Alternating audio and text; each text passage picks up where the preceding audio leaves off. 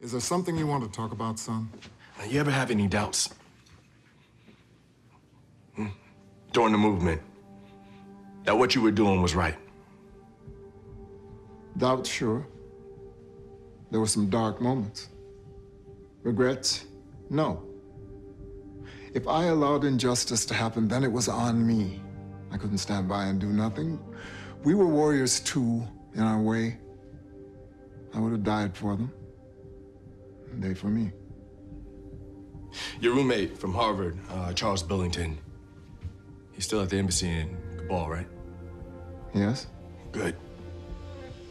Because I need a favor.